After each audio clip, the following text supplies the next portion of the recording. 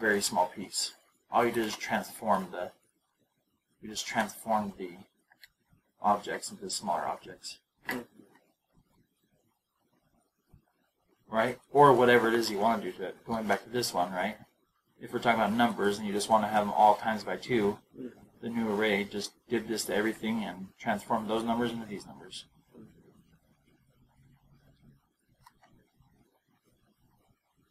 I get confused with that too. I mean, every time I'm thinking about map, or I'm always like thinking that I'm filtering it, and I'll be like, oh, well, should I have done this? Like, no, that's a filter.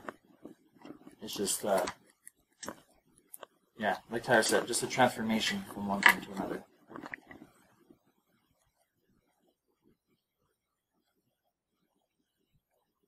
Let me think of if you were doing if you're on Amazon and you did a search, right? You did a search for shoes. Amazon would filter all of it has this huge array of all of its products, right? It would filter out all the shoes, right? And then, let's see. Men's shoes. Men's shoes would also be a filter.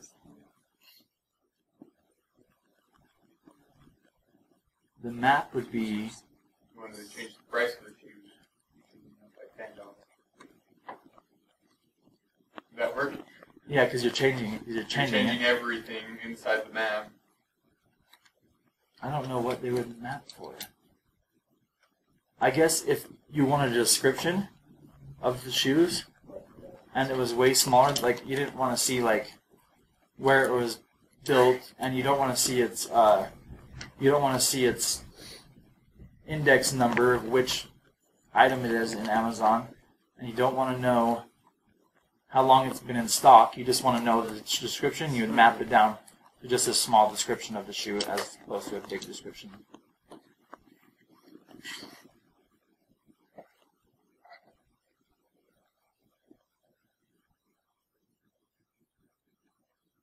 Sort it down to your shoe size. Well, color and shoe size would both be filters, so, right? Because you just grab them. But if you already had all the shoes and you just wanted to see those attributes, there would be a map for you.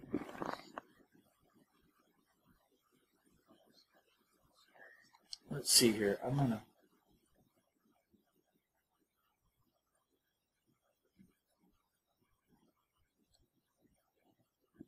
Go to.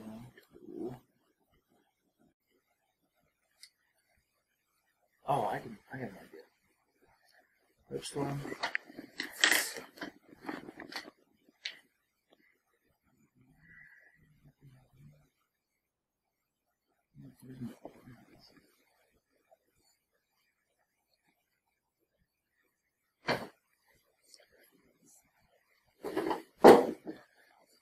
Here's a good example, actually.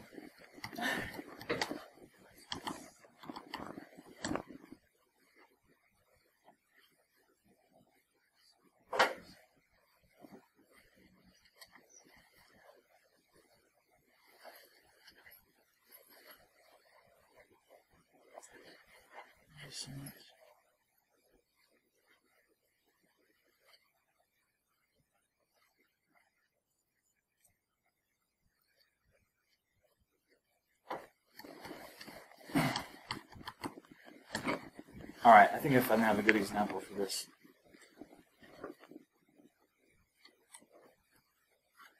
Okay, see this?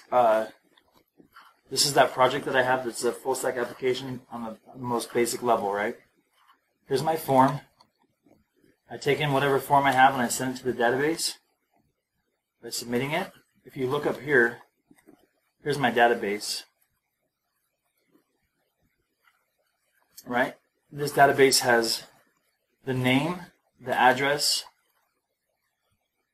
the phone number, and it has an ID, right? This ID is just like a generated ID. And if I go to this page here, my people page, if I click on people, here's a list of all those people in my database, right? But check this out. that just has name, phone, and address. It doesn't have that ID, right? Because in my code, I came here and I took that array that came with this. So I pulled in the data from my database over here, these pieces of data.